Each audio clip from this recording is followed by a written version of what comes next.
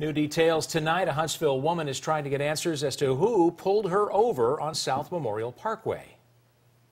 I'm not convinced he was impersonating an officer. I'm not convinced he is an officer. I'm scared. That's all I know.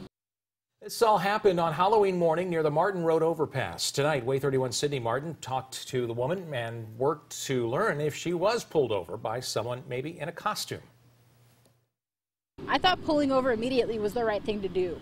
I didn't know my rights as a civilian, that I could slow down, contact 911, and go from there. Brittany Laird was driving to work Wednesday morning when she was cut off by a Chevy Impala with red and blue lights inside its back window. Cuts back in front of me, slams on his brakes again, and I'm frustrated and upset. I gave him the bird.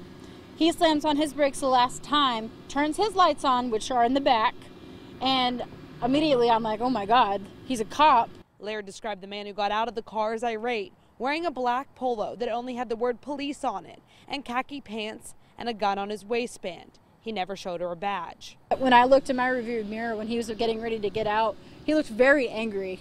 And I started to get afraid because I wasn't sure what the heck was going on.